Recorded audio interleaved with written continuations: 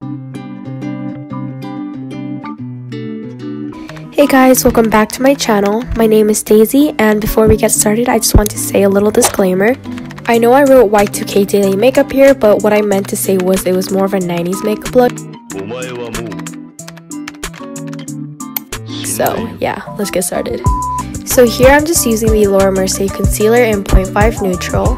And obviously you guys don't need to spend so much money on concealer, but this is the only one that works for me because I do have really sensitive skin and drugstore products tend to break me out, but I really do recommend the Maybelline Fit Me concealer. Yeah, that's a really good alternative.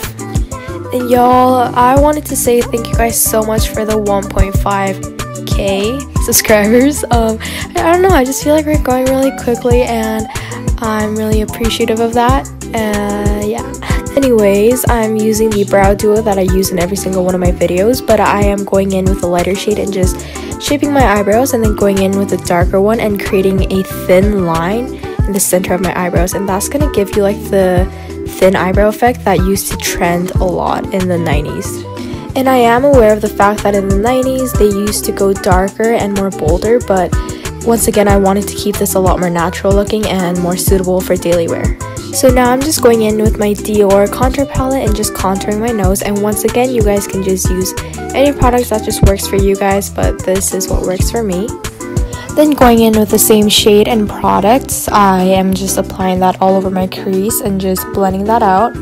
I feel like back then the whole look with soft, smoky was really popular, so that is the look that I'm going to be going for. And to achieve that look, we're going to be going in with a lot of ashy tone colors. So that is why I'm going in with my contouring shades rather than separate eyeshadow, and that is also more easier as well. And then just going in with a brown gel liner, I am just drawing a line and then just smoking it out with a small bullet brush. And this step can look really messy, but it's perfectly fine. That is kind of the look that we're trying to go for. I feel like back then nothing was really too clean looking, and that's the aesthetic that we're trying to achieve, so go ham. Alright, now taking a lighter beige undertoned eyeshadow, or here I'm just using a highlighter, I'm applying that in between my eyeliner and the dark crease color. Then taking a liquid eyeliner, I drew a wing. I drew it pretty small but made it quite thick. And for this step, I'm going in with a dark brown contour shade to just line my lower waterline. And for this step, you can use a black gel liner, but for me, I just wanted to keep it natural. And you guys can always add or remove certain steps in the video to adjust to your own personal preferences, but yeah.